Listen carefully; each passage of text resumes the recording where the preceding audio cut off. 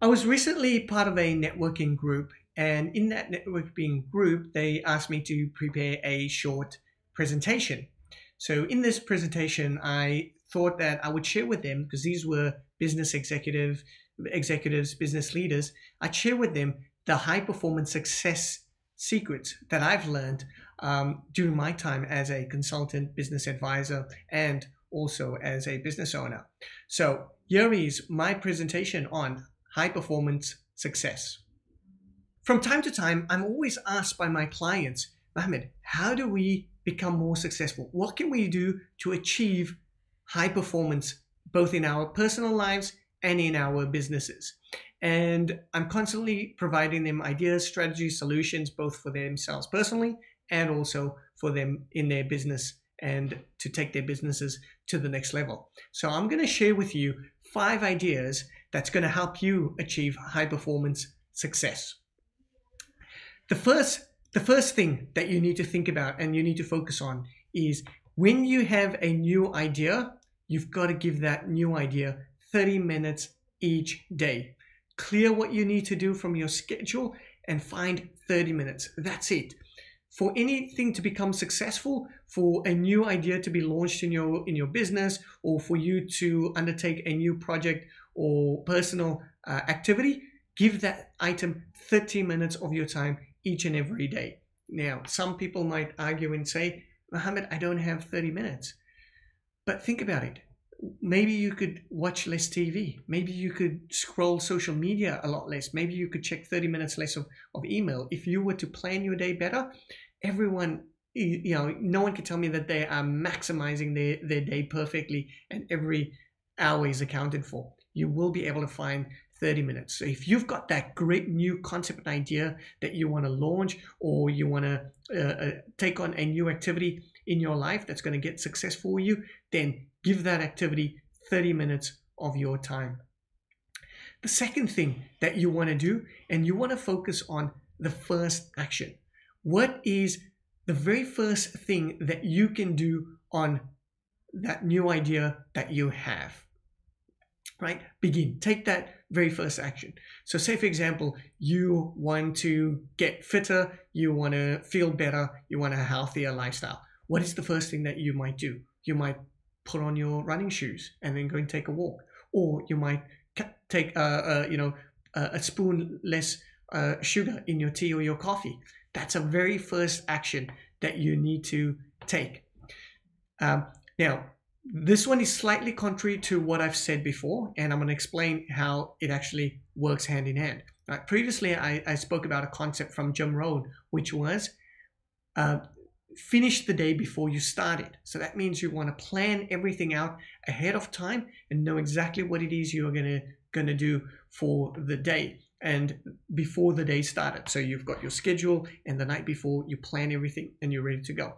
A first action is very different to that. A first action is, well, what is the first thing I need to do based on the things that I put down on my, that I scheduled out for me to do. So say, for example, I planned that I was going to start writing my book. Well, what's the first action that you need to take there? The first action would be to write the first page. You don't have to plan out the whole book, every single chapter, page for page. No, if you write the first page, that's the first action to you moving on to page number 2, page number 3, and so on. And then what you can do is, using that Jim Rohn's concept, you could then plan out your chapter or plan out tomorrow, the next day, on what it is you're going to write on the next page, and so on. So a first action is very important to you actually succeeding. You've got that new idea. It's a great new idea. But if you don't take any action on that, it's just an idea. It's just going to stay there, right? So you've got to take a first action. The next thing I want you to do is to focus on giving that new idea, the new project that you're working on, 90 days. Give it 90 days. You don't have to worry about thinking that I've got to do this for the rest of my life or whatever. Focus on 90 days. 90 days is a nice period. It's a structure. And I use 90 days because it's part of a program that I used to consult on, and a system that I used to help business owners implement in their business. And we created a 90-day world in which they lived, and they focused on projects, activities for that 90 days. The reason for 90 days and not 12 months is because 12 months is just too long. Too many things can happen in the space of a year. How many of us have set New Year's resolutions, and within the first couple of months we've dropped those ideas? It's just too far to think about in the future. But a 90-day sprint or a 90-day world allows you to stay focused, stay motivated in that period of time. There's been numerous research as well that's been conducted and said that if you give yourself a 90-day period on which you want to achieve things, usually you'll see it through, because it's not long enough and it's not short enough. It's kind of that middle ground on time frames for you to be able to achieve things. So this great big new idea that you've got, or even an important project that you've got, give it 90 days. See through to that 90 days. If you feel you struggle and you feel you lose motivation, just think about it and say, look, I've just got to get to 90 days. You should be able to find a way to do that. The same thing is in the sense of if it's something that you are not keen on doing, but if you give it 90 days, you might find that you develop the habits and you break through. So say, for example, exercising. It's a hard thing to keep momentum. But if you say, look, I'm just going to focus on 90 days. I'm not going to do this for the rest of my life. I want to see if I can get fitter and healthier in 90 days.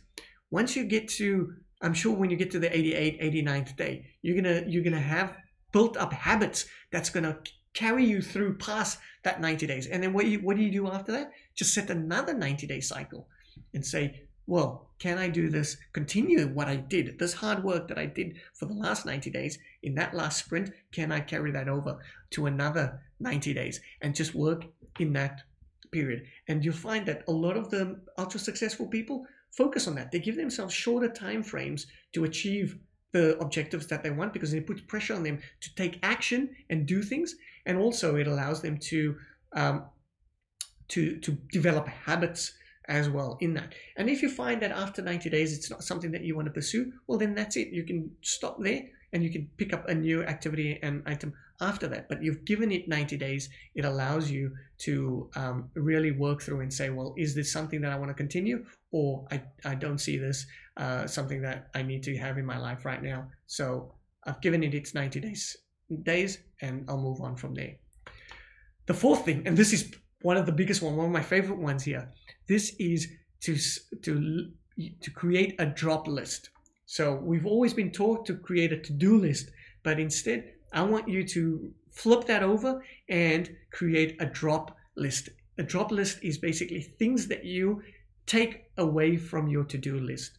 So if you've got 5 things on your to-do list, what can you take away from that 5 things? Because if you've only got 3 things to do, hey, that's only 3 things now that you can do. And the time that you were going to spend to do the remaining 2 is time that you can spend with families, time you can do a hobby, time for personal, going to the gym, exercising, something like that. What is it that you need to drop from your to-do list? And the reason you need to take things off your to-do list is because you as an individual, as a business owner, as a leader, as an entrepreneur, you need to focus on the items that's on your to-do list, and that is the best use of your time. What is the most important things that you as that person need to do, and not things that is not the best use of your time. So drop those things from your to-do list. Now, what do you do with those things that you drop on your to-do list, right? You can't just drop them and let them go. Sometimes they still need to be done. So use this approach. What can I delegate? If I can't delegate it, can I possibly automate that in some way or form using some sort of system, technology, or process? And if I can't do that, then finally, is it something that I still need to do? Then let's find ways of eliminating that and dropping that off. So delegating it, automating it, or eliminating it. Get it off your to-do list. Focus on what is your most important things. Because if you're focusing on those important things, then you are certainly going to drive better results and outcomes for yourself. And that's what you want to achieve. High performance, doing things that is best use of your time, not mundane activities and tasks. And then finally, which is also one of my favorite and big things, is a Friday accountability call or a check-in call. Arrange for a friend, a colleague, maybe it's your business partner, or it's a family member, definitely someone that is a human that you can speak to on a set day. Fridays is a great day because it's the end of the usual business working week. So it's a Friday check-in call. Schedule this call in at a specific time and have that set every week. At that time, you have your Friday accountability or check-in call. And what do you use this call for? You check in. So what did you do well this week? What didn't you do well this week? What was on your to-do lists that this is your most important things on that to-do list that you did well? What were things that you actually dropped off and you were able to, let's say, delegate, automate, or eliminate out of your life? Check in. These accountability calls is so powerful, and I know this for a fact because I've been doing this for myself and also as part of my team. I have a check-in call.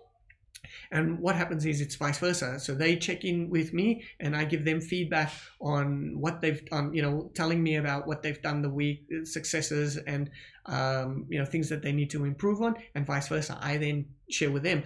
And I've seen an absolute increase in my productivity and performance. Because what happens is I might be doing certain things, and if I'm slacking, but the other person that I'm checking in with and I'm holding them accountable with, if they're performing well, then I want to raise my standard, because next week I don't want to be the person that shows up on the call that dropped off and slacked off or didn't do the things that I said I was going to do, because the other person that I'm holding accountable as well, they doing their things on their list. So it holds both of us accountable in that sense.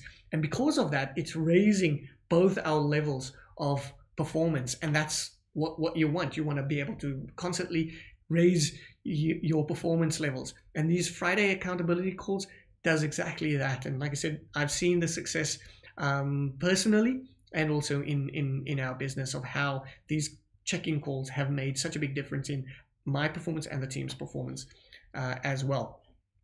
So there you have it. Those are basically 5 tips that will drive high performance for you. And these tips are things that you can implement also in your business and share among your team, right? It's new idea, give it 30 minutes every single day. From there, you want to take the first action. What is the first actions that I need to make sure that I take to drive that success in that new idea or concept that I want to work on? Then you've got your 90-day sprint. Focus for 90 days and give those projects its time so that you can see them through, develop habits, and achieve the outcomes that you want. 4th thing, drop list. Get things off that to-do list that you don't need to be doing, that you can delegate, automate, and eliminate. Focus on your most important activities and the skills. Put your skills to best use. And then finally, your Friday accountability and check-in calls.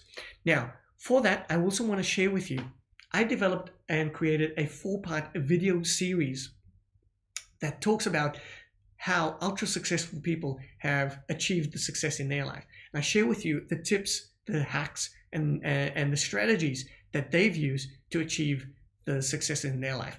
Up on the screen there, I've got some images of some of these successful people. We've got Usain Bolt, one of the greatest athletes of all time, right? What are the strategies that he used to become such an elite athlete? We've got Bill Gates, again, Microsoft, CEO of Microsoft, chairman of Microsoft, built one of the largest companies in the world. We've got Elon Musk there. We've got Jeff Bezos. These guys are the richest, wealthiest men in the world.